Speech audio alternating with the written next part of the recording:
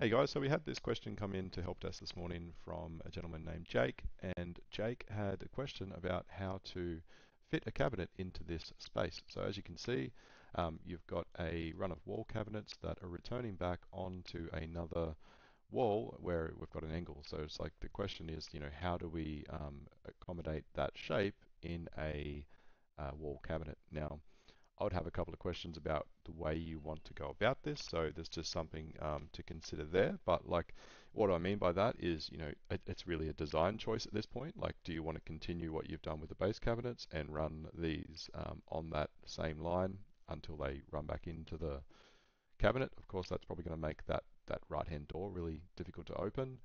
Or do you want to kind of come to a certain point and then return back at a certain point, keeping a similar offset back?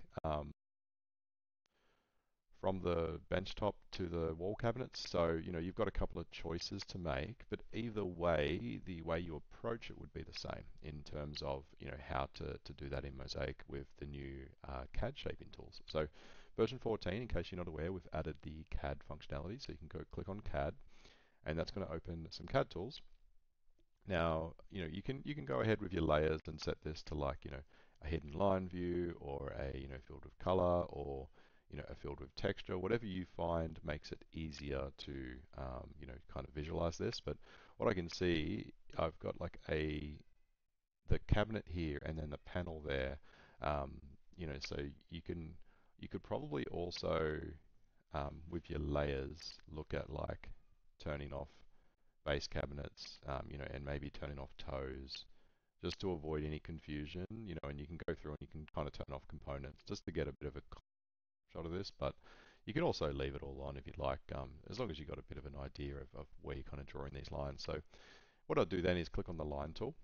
So the first thing I kind of want to do is figure out like how do I get a line going like along the same angle back to wherever I want that to land. And the best way to do that is to click on a point along that same line, and then if you hover over a point on this side of it, what Mozaik's going to do, it's going to make it really easy just to continue. You can see as long as I keep my mouse relatively along that same line, it's going to continue.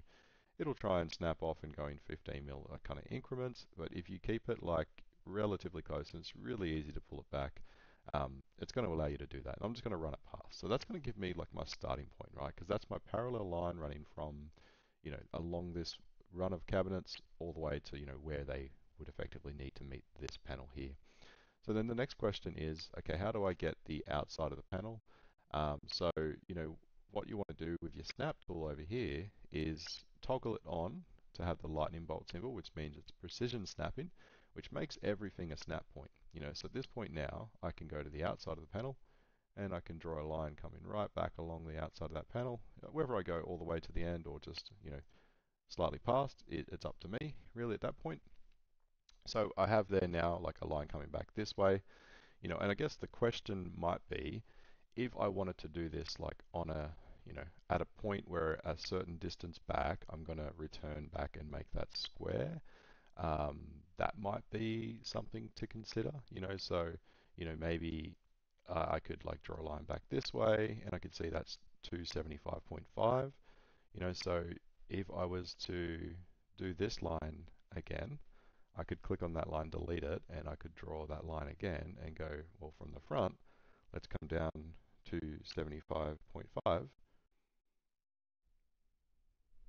And when you've got that, just press enter and it's going to draw that line in for you. And now I can click that point and bring it across in, that direction. So effectively my question is, am I trying to draw a cabinet in here that is like that shape? Or am I trying to draw a cabinet that goes straight to the wall and takes up this void space here? And that's where it really comes down to a personal design preference and, thinking about doors and accessibility and that kind of thing. Um, Either way, your call. So that's going to show you, both approaches on how to do it. In this case, what I'm actually going to do is kind of leave it like that. I'm going to go ahead and, clear this up. So I'm going to delete that line and I'm going to do it this way. So I'm going to like assume that you want to kind of go to this point. So let's go ahead now and draw some lines at the back of this really to accommodate kind of our back. When you're just picking up snap points, it's really easy just to go back to your standard magnet. You're not going to have too many points that are going to get in your way there, or it's not going to try and jump to too many snap points. Um, So, I'm drawing in all these points now, effectively. And I'll need another one from there back to that point there. And now I just need to trim up the line. So I need to go to my trim tool and get rid of that segment, and then obviously the long segment there, because effectively what I want to be left with here is this closed geometry here. So you can see if I put a window selection around it, my kind of line there is indicating that closed geometry. You can always change the color as well. I could make it red or something just so it stands out and I can see the kind of space a lot clearer. But what I want to do there is just right click on that now and choose to join that group. So now that I've got a joined group geometry, a couple of important things to note. Obviously, from a 2D perspective in elevation, we don't really know that, like, that's really sitting on the floor. So, if I take a wall cabinet here and just drag that into the opening, Mozaik's going to do a really great job of recognizing that that is a enclosed shape. And it asks us, do you want to automatically conform the shape of this wall cabinet to that opening? I'm going to go ahead and say yes. And that's going to do the bulk of the work for me, right? So that's going to get me a two-door wall cabinet shaped exactly to that. And again, if I had gone back this way, it would have taken that shape. So it makes it super easy to utilize CAD tools to just program, a cabinet that fits exactly in the opening that you have. So let's just have a look here. Actually, looks like looking back, I'm going to undo that, because what I think I've done there is I've picked up the base cabinet point, not the wall cabinet point.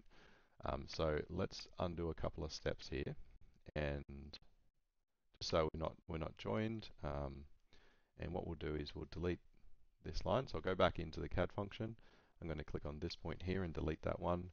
I'm going to extend that out. Now, actually, I'll use the ability to show you how to use the extend tool for this one. So again, I'm going to go back to my precision snap in to get the outside of that panel and bring that line down to here.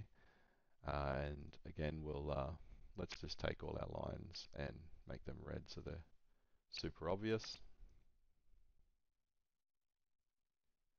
So what I need to do now is extend this line out to this one and this one down to this one. So you've got an extend tool, or E for shortcut. So basically you hover over the line, you click there once, and then you click to where it is extending to. So super easy. This one to this one, and then I want to do my trim and trim away this line. So lots of useful CAD tools to really help you lay that out exactly as you want. And then I can go ahead and join that now. And now I can go ahead and re-enter my cabinet and conform that to the shape. So again, regardless whether you kind of get it right first go, you've got the ability. Now, as I mentioned, it would be sitting down on the floor, because it's the shape doesn't know where it needs to sit, and it's just going to conform to that and then drop it onto the ground. So a couple of things you want to do there is check what height your overhead cabinets are. So 750 here in Jake's design. So we're going to go ahead and go 750 as the opening, and then our elevation I think is 1500. Oops, I'll make sure I type that right, 1500. Enter, and that's going to lift that up. Let's go back to the 3D view now, and we can see that we've now got that set correctly. So as you can see, very easy to then get the correct shaped cabinet shaped perfectly to that wall. Now, a couple of things you're probably going to want to do here is decide what's going to happen in this corner. So that's really the make.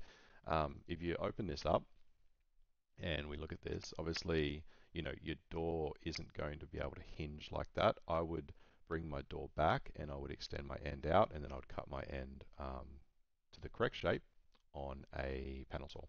So what I would do there is go to the shape tab, and I'm going to go to that front edge, press adjust, and then on the right, I'm going to say, look, take about 20 millimeters off. The amount you take off, might be 20, 21, depending on, what door thickness and everything you're working with. And then on this side, I'm going to go to adjust, and on my left edge adjustment, I'm probably going to push it forward. 16 mil material is probably going to go forward like 18 mil, but like it doesn't really matter. Even if you go 20, you're going to cut that on a panel saw anyway. So it just depends if you want to get it like bang on, so you can just take your short point and cut it square, but like whether you oversize it, mark it, and then cut it, it's your call. What that's doing effectively is making sure that your door comes back and doesn't hit that panel that's there.